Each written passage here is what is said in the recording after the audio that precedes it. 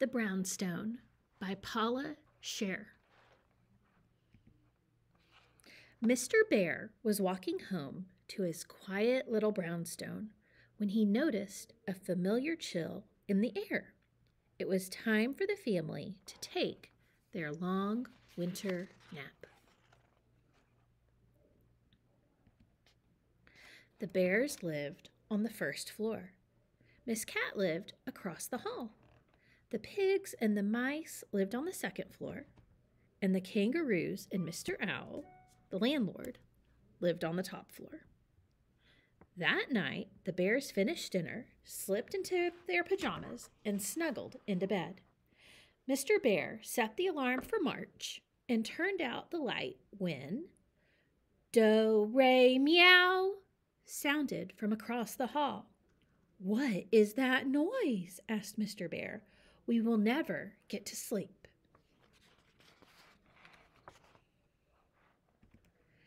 Mr. Bear knocked on Mr. Owl's door, startling him out of his chair. Crash! "What can I do for you, Mr. Bear?"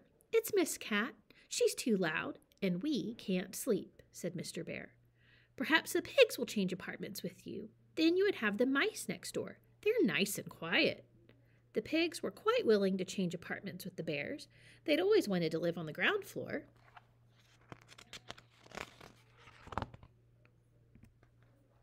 Soon the staircase was busy.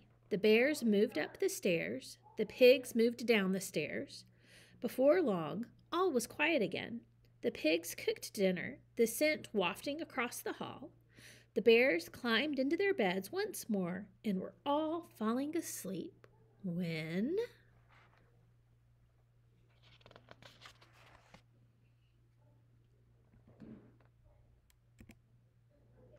thump, thump, thumpity, thump sounded over their heads. "What is that noise?" growled Mr. Bear. "What is that smell?" cried Miss Cat. Mr. Bear and Miss Cat marched up to Mr. Owl's door. Knock, knock, knock. Crash! Mr. Owl was startled out of his chair once more. "What can I do for you, Mr. Bear, Miss Cat?"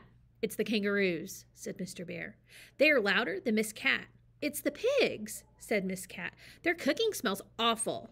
Mr. Owl had an idea. Soon the staircase was busy again. Mr. Owl moved across the hall to the kangaroo's apartment. The kangaroos and the mice all moved down one floor. The pigs moved upstairs to Mr. Owl's old apartment, and Miss Cat moved across the hall to where the pigs had just left. The bears stayed put. But once everyone was settled, the bears went back to bed.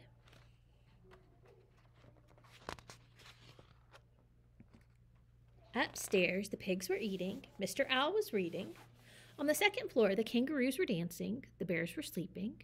Downstairs, Miss Cat was cleaning, and the mice were thinking about dinner when thump, thump, thumpity, thump! What is that noise? The mice ran into the hallway to see what was happening and saw their new neighbor across the hall. Miss Cat was thinking about dinner, too. The mice ran upstairs to see Mr. Owl.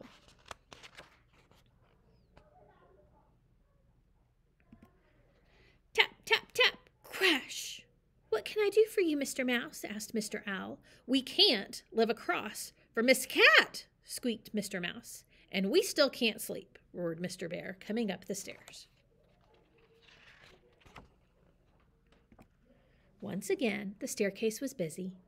The bears changed apartments with the pigs so that no one lived above them.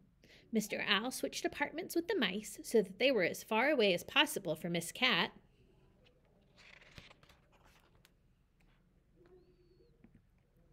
Mr. Owl sank into his armchair with a sigh of relief when thump, thump, thumpity, thump! Crash! "What is all that noise?" shouted Mr. Owl.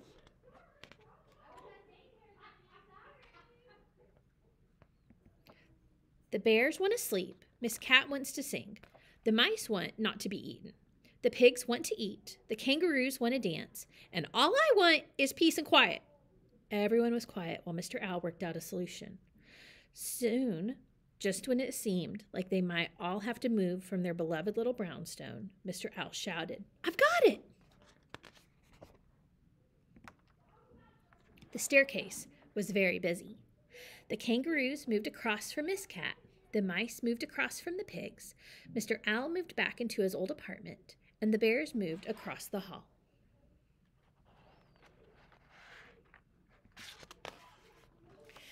The bears snuggled back into bed, and Mr. Owl settled into his reading chair. Soon, the only sounds on the top floor were soft snores. On the second floor, the pigs invited their old neighbors over for dinner. And on the first floor, Miss Cat and the kangaroos discovered their mutual love of music and sang and danced the night away. But eventually, even the first floor called it a night, and the little brownstone was quiet.